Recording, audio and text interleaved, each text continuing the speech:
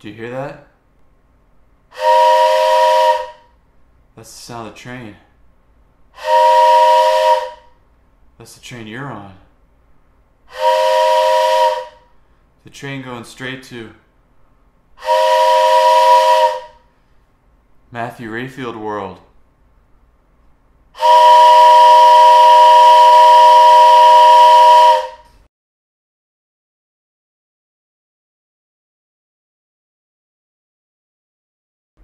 Hey, what's up? Just wanted to first say thank you. Thank you for subscribing to this channel. We've, since the last video, reached over 1,000 subscribers. And to celebrate this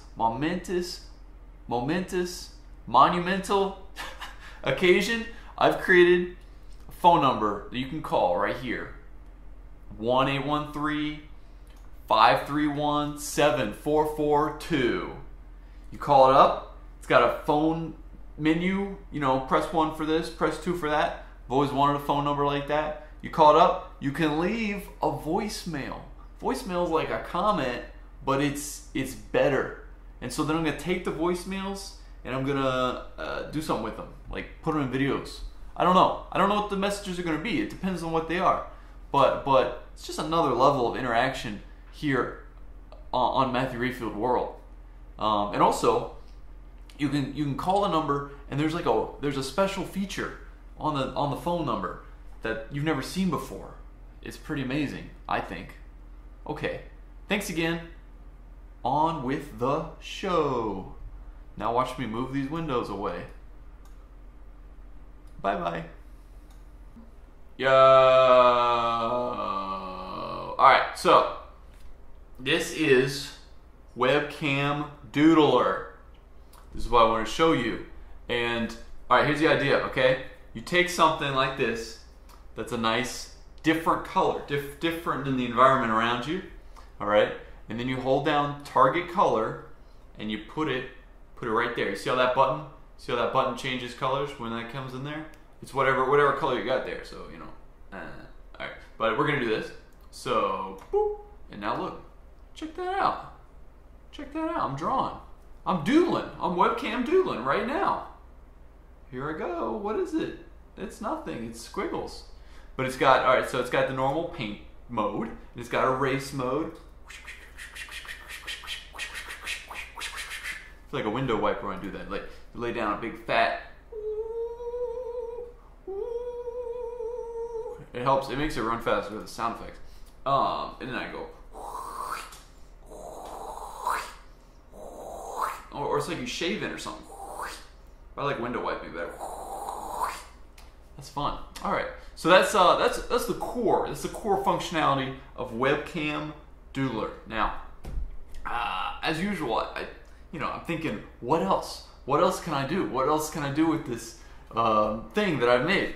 So I thought, all right, what about stencils, right? I mean, it just picks up the color of whatever. So what if I do a little drawing and then I go boop? Oh wait, I'm in erase mode. Okay, wait. Okay, paint mode. All right, here goes. I killed my suspense there. All right, boop. Oh man, that wasn't good. Boop, boop. Man, I'm not doing a good job here. Boop. Oh, that was a good one. Boop. Again, it works better with the sound effects. Boop. Boop. Wow, check that out. Cats from a Post-it note. That's cool. So then once I had that idea, then it's like, all right, what's the next level? We did stencils on a Post-it note, but what if I made an app, a complementary app that could be used to, like, draw. So that's what I did, and I've got it here, and I'm not prepared. So when you touch the screen, like, that's one brush, that's just a dot. I'll clear this off. So we got to change it. We got to set it. We turn the sensitivity way down. That just adjusts, like, how much color it picks up on the sensitivity. So all right. So we take that, we put that there, white, doop, and then look at that. Yeah, and it's gonna pick up some reflections. It's not It's not perfect, yo. It's not a perfect system here. I don't really have any drawings planned. All right, so that's just a circle brush. So then we try to do like a spray brush. Check that out. That's like I was trying to do like in Microsoft Paint. You know they have that spray can thing. So I did that, and then I have like a stenciling thing, but with smileys. It works better than the post-it note.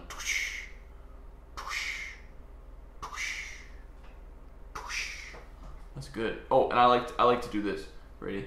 Because I got one more brush. Wait. Oh, I was trying to make a big one. All right, let's do one big one. Here we go. Boop. Okay, perfect. Now the last brush is like a twisty brush.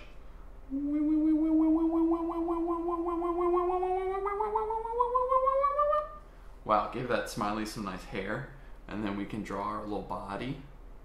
Ooh. And some hands. Ooh. Ooh. They're spooky hands, I guess. There, wow. Check out that doodle. That's a legit webcam doodle on WEBcam DOODler. And that basically concludes my, I'll stand over here. That concludes my demonstration of WEBcam DOODler. I hope you enjoyed it. So I think that there's three kind of good ideas in the WEBcam DOODler, right?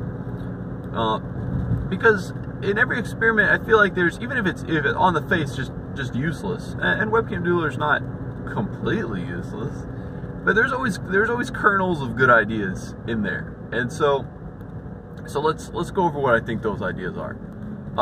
Number one is the physical nature of the input device. You know, it's not a stylus, right? It's not a computer stylus. It's not like one of those VR wands. Like you're holding whatever it is, the piece of color, and you can manipulate it. Like you can hide parts of it. You could, you know, expose parts of it, like I did with the stamping stencil thing. There's something about that physical nature of holding this kind of inert control device that I find fascinating. So that's number one. Number two is the companion app, right? It's actually a web page, but the companion app. You know, there's lots of remote control apps for various things. You know, thermostats and television devices and whatever that are apps, remote controls. But this app is, I don't know, again, I guess because of the physical nature of it, I mean, it's kind of weird to think about, but it's wireless communication. Did you think about that? It's wireless communication without any, you know, actual wireless communication.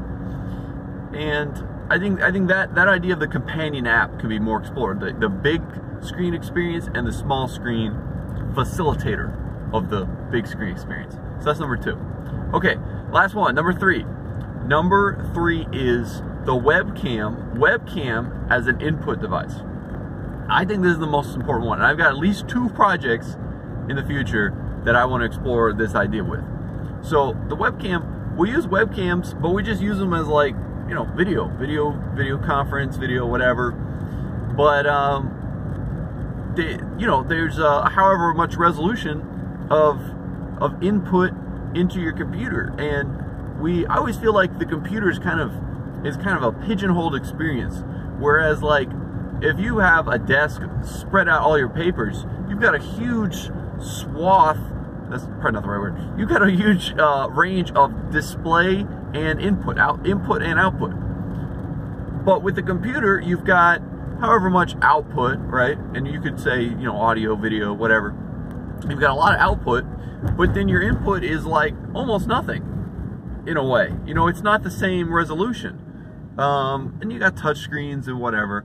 But I feel like it's not, with the physical, working in the physical world, you kind of have that like one-to-one input output. Whereas with the computer, you're just not there. You got the keyboard and mouse typically.